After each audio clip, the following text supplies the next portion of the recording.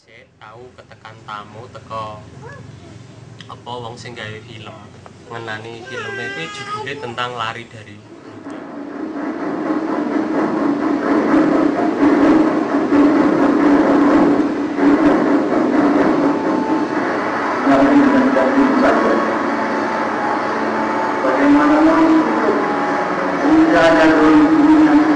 orang Sawi justru kuat sekali pada budaya satu. Kalian itu keadaan sebenarnya dan setiap orang yang sudah dibedakan. Sekarang dia menunggu kamu di kampung Sami. Bertemu di sana, mereka orang baik-baik semua. Kalau kata orang Sami itu bisa mengundang masalah. Orang yang paling sakit, orang yang tidak punya musuh. Orang suara merdeka sing ngandakno nek dulur-dulur sing dode sing karep gawe film ki wis pamitan njaluk pangestu ning Sedulur Sikep intine wis dipangestoni wis direstui ora ngerti filme kaya apa kok terus direstui najan Surya Pati kuwi ngaku-ngaku luwih cedhak karo Sedulur Sikep apa kowe tau ketemu nang jenenge Akli Surya Pati film kuwi kan ditonton ning biskop-biskop gede intine wong pancen kuwi didol wong nonton kudu bayar kuwi iso ndadekno wong nonton kuwi ya iso ana rasa sing melu nganggep oh jebule ngono to Sedulur Sikep mergo ora tau ora Sedulur Sikep sing sak nyatane ben film kuwi ben mlaku sak butuhe diputer ning ndi lah aku kuwi ndek gagasan piye nek aku kuwi nggawe film dhewe ning filme kuwi ora kok film sing direka-reka gegerane nyaurep puniki tumrapengki samen surandika nyang pro kabeh sedulure adama kemanipun aja dahwan nyolong lan jrengki ngertos jenengan di selong London itu persoalannya napa sedaya? Lah kuwi saloke terus kembet karo cari sarjani mergo ngedengno pasar iki. Ngedengno napa? Pasar. Lah kuwi ngedengno pasar kuwi sing ngakon sapa? Lah kuwi jerene sing ngakon Mbah Buyut Surandika. Padahal Mbah Buyut Surandika ora ngerti.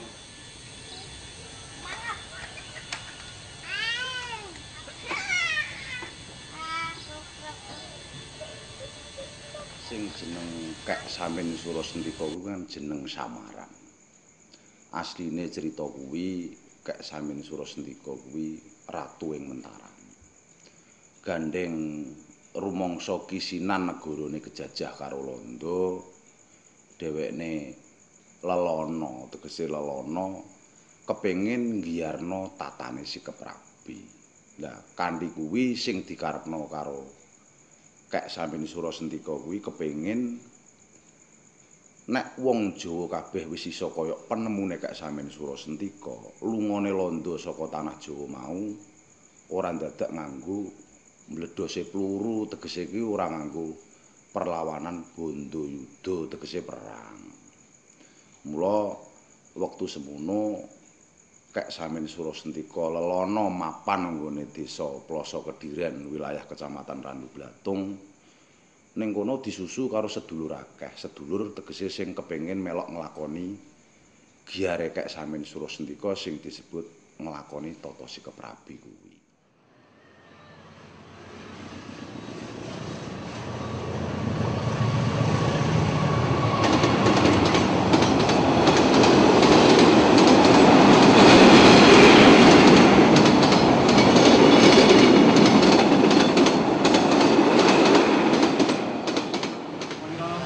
Edisi Bahasa Nasional Usul Miron di Sukolilo Area. Di masa pemerintahan Kesultanan Mataram permulaan abad 17 kekuasaan Kadipaten Pati Kesantenan oleh Bupati Pati Jawa Kusumo.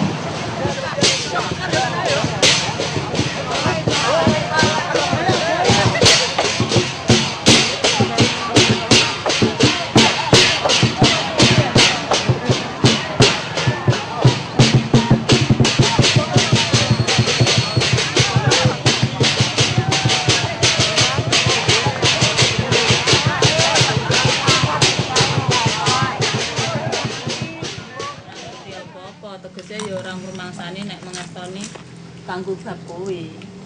Terus nganti saiki pamane filme akhire piye ya wis mongko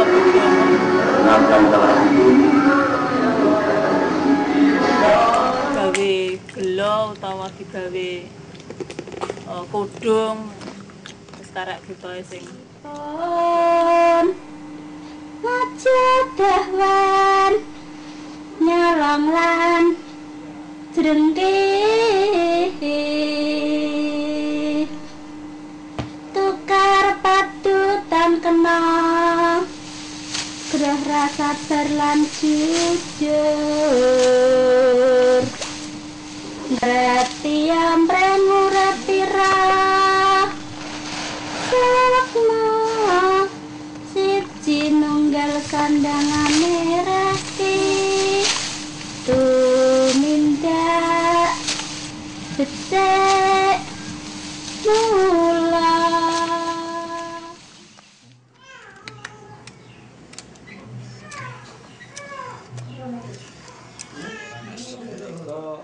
Pamane ku ono bareng tiba nang nggone dalan iku nek ora WE ya ora wani jiko tenanan. Kula nate niku narik wonten ing daerah Bombong kangge bangunan masjid. Niku tiang-tiang mriku mboten anu.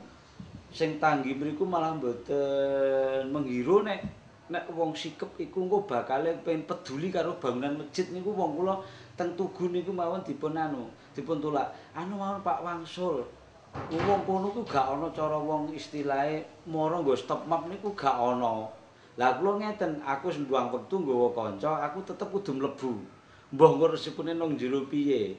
Ayo teng mriku kula mlebet saestu. Mlebet niku ternyata hasilipun niku menawi kita amati jauh lebih besar daripada tiang umum.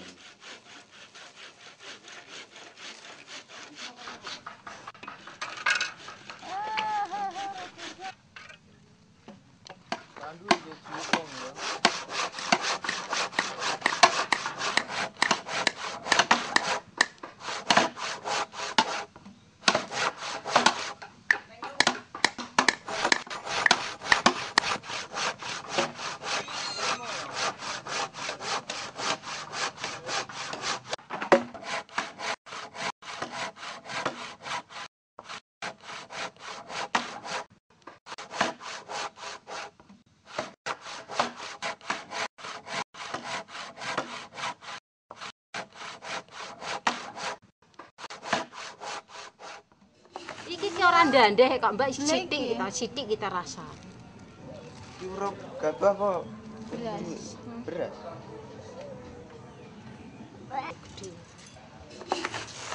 Lah aku maki rong dina dinyangkar setengah kilo aku iki takon genep 2 kilo aku maki sirong dina aku mah. Iki berapa? Yo, kita.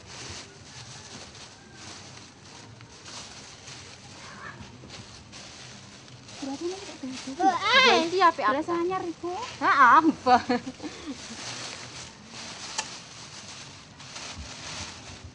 Lara tuh apa kabeh? Kabeh kan iki. Gak iki rasa sing apik, lah Mbak Ira jare sing apik. Gelap pakene? Dodolan. Iki wis ya wis gagake 2 dina, 3 dina. Pakene terus re mangrina rene sate. Tapi tak imbo ya 2 kilo ya. Iki. Sekitar 2 kilo. 2 kilo. Niki wis 2 kilo. Iya, aku tak imboi lah mati nyangkar tengah. Lah kuwi 21 ya Mbak mati nyangkar tengah kilo ki. Tak ngitung. Dengnya lah. 4, 6, 7, 8, 9. Tak pilih nasi gede ora tak pilih nasi kecil. Ya karo tengah. Ora ngapane bakule nyah nyang keduwe putahe tek nakar sing apik aja ngono kuwi tek jeru ngono kuwi. ngemer jeru. Ora ana pirang kilo ora ana sekompor nggonku. Lah Mas sekompor jenengan ki sekompor jenenge 2 kilo nek 3 kilo. 2 kilo cur. Loro. Kok delok kok diseneng iki. Loro. Biasanya nek dulu sing teng mriki ngoten niku nek blonjo-blonjo. Nek wis kenal ape ya cacilik ya dilanglungi wong ya sabane ya rene mdina niki ya. Lah ki mare njaluk sing gedhi ya kupaya diselehno neh. Terus nek nyang-nyangan ngoten niku gampang mboten nek kalih dulu-dulu. Tidak mriki. Iya. Nek wis kulino ya wis biasa ya wis.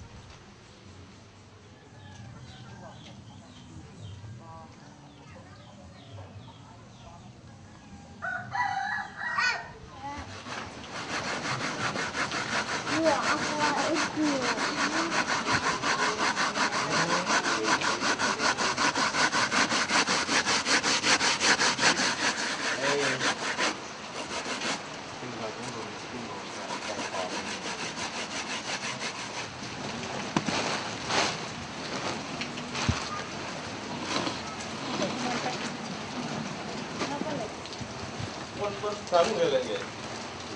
Pon. Kira-kira udah setengah tahun atau 9 tahun ya? Wong aku kok ijek cilik kae kok untuk sabarene kok. Ya deket toh. Ayo 10 tahunan lebih nih.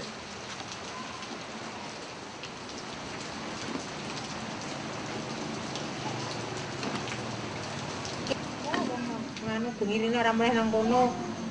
Nggih enten sing ngeten nganu pula penggane nang Karang Kidul dirati asu ngoten nggih lah. Kula nggih mendem mawon.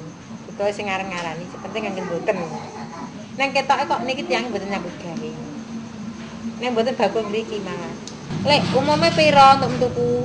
Umume ndak nggih nganu Mbah 210 kula nggih nyatane bar 210. Ngoten niku 210 kabeh. Mboten piye-piye aku semene mboten jute kok. Nek sanese ngriki nggih enten sing ngenten. Ora semene lek mboyah. Nek kalian kula jarang. Wong tengen sakniki memanut kalian kula kados tiyang mriki.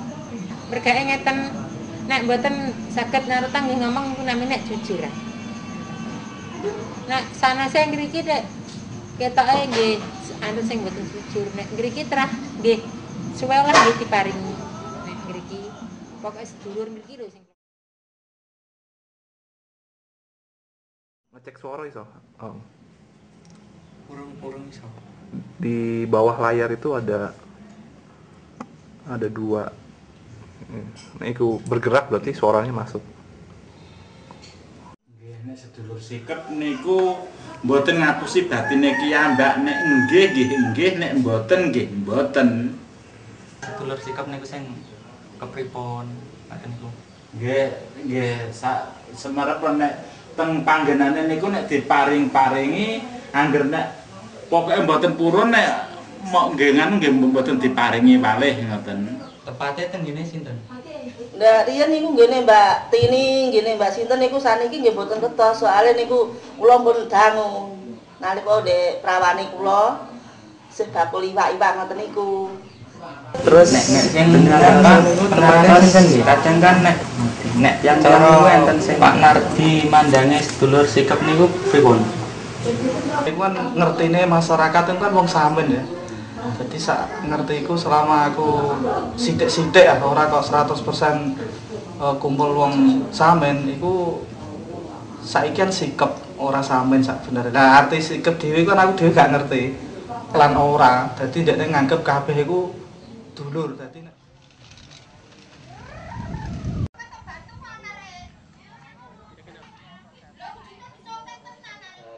misalkan ada kerja bakti, gotong royong, terus enten pertemuan tenggene desa niku misalnya Sedulur Sikep untuk undangan itu malah gampang tekan ya.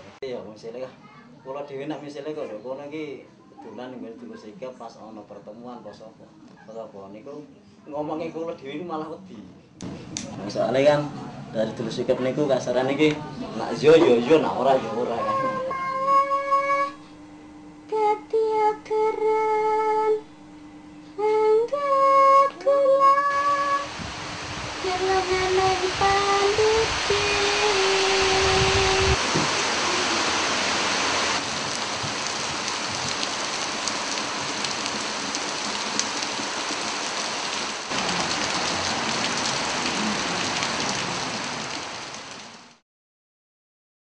lari dari Bloraî kuwi wis metu ning bioskop ta urung? Nek lari dari Bloraî kuwi kan nek wis metu ning bioskop kan wong akeh sing ngerti. Lah nek kuwi kan wong sing tertentu termasuk sing filme awake dhewe kuwi. Dadi kok sebagian kan ya ora ana sing ora ngerti. Oh berarti wong sikep kok ya terae ya elek. Kan mesti ana sing ngono lho dampake iki. Wong kuwi orang tua yang saya dari Amerika. Film kuwi ora nggambarno babagan sedulur sikep apa anane. Kuwi persoalane. Padahal ning sedulur sikep kuwi wis dadi bayangane dulur-dulur njaba. Kuwi kaya ngene. Anane ana film dianggep kuwi nggambarno apa anane. Kadang le nonton kan rasane kaya ngono.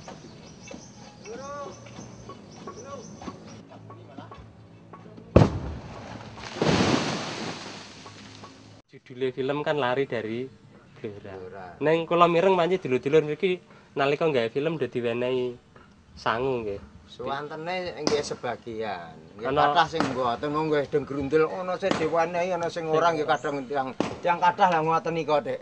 Sing ora diwehi, Dak. Dene? Iki ora digawe. Kowe ya duduk watu, Mas. Sapa arane jenengan asmane? Suwoto. Melu entuk apa ora? Lah nalika ana wong gawe film ning kene, kowe rumangsa keganggu ora? Mergo kowe kan ra entuk dhuwit. Ning apa ya lancar lem nyambut gawe apa rumangsa keganggu? Mergo jane iso kerja, ya mboten saged. Dadi ora iso kerja ngono ya. Pokoke nggih nika wektu nika selama mriki enten ndamel niku nggih ta mboten enten wong iso kerja kabeh. Nek metu teng mriki nggih sing mriki mboten saged, nek metu teng mriko sing mriki iso ning mriko ora nggih mboten saged ngoten. Ini paling lama nggih teng mriki niki sing mboten saged mergo kangge napa-napa kerep. Hari kula ndungu dhuwit 50.000 nganu nek setiap syuting. 50.000 napa niku. Nggih mung 10 niku. Nggih sing ngomong sinten. Aku dhewe ya. 10 ta 20 ya. Lah eling-eling sik lho Mbah iki wis kadung tak 10 napa 20. Akeh. Etan arang sing entuk etan. Etan duwe pirane etan iki? Kabare wis 50 Mbah ning mbah bola Pak nulis video nang nggone Pak Men kaya rantuk, Dik. Niku ngeten lho Mas menawi mawon. Sing 50.000 niku sing dijak ubyak-ubyukan sak sewetu syuting niku. Nggih sing derek syuting. Niku sing diparingi. Ra bener ora, Kang? Ini sing ora melu ke syuting ora urung ora entuk.